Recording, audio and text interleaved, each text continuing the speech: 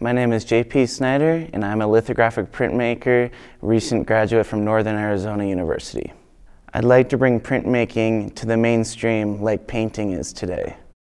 I'm working in lithography to expand it to a more contemporary realm with the use of different materials such as plexiglass and natural wood.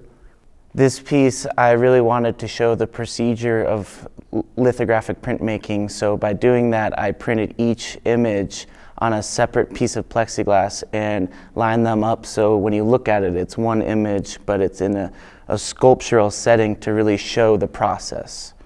I would like to thank my brother and my mom and my dad and all my professors along the way.